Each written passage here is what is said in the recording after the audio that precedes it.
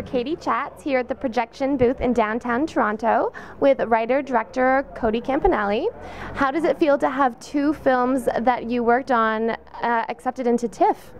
It feels pretty exciting. This is my first time in TIFF. So I produced a film called Canoejacked, which is in the Canadian short section, and then I production managed a film called Frost, which is a pretty wild sci-fi movie. So that is going to be wild. So yeah, come on, check them out. How did you get involved in each of the projects?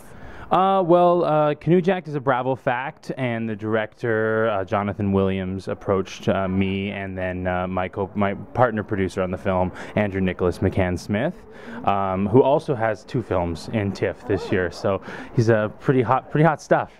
But yeah, so he approached us, and we said, yeah, let's do it. It was a fun little film. You know, it's pretty exciting, action comedy, and Jonathan's quite a hilarious writer, so why not do it? Why not? And you're currently working on a feature film as well. Yeah. Tell me about the inspiration for that story. Well, that story's kind of it's more of a darker film. It's a cross between like a Neil LaBute, one of Neil LaBute's earlier films, and like a Larry Clark film like Kids. So it's kind of a darker film about these 3 young guys who are very self-destructive, going through life and sort of just figuring themselves out. So it's pretty heavy actor film. I think it'll be a lot of fun to watch, some really strong performances, and hopefully a fun movie.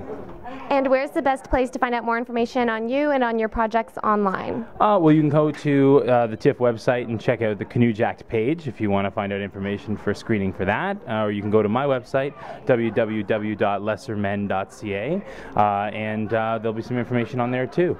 Well, congratulations, and thank you so much, Cody. Thanks, Katie, very much. Thank you. I'm Katie Uhlmann, reporting for Cody Chats here at the projection booth in downtown Toronto.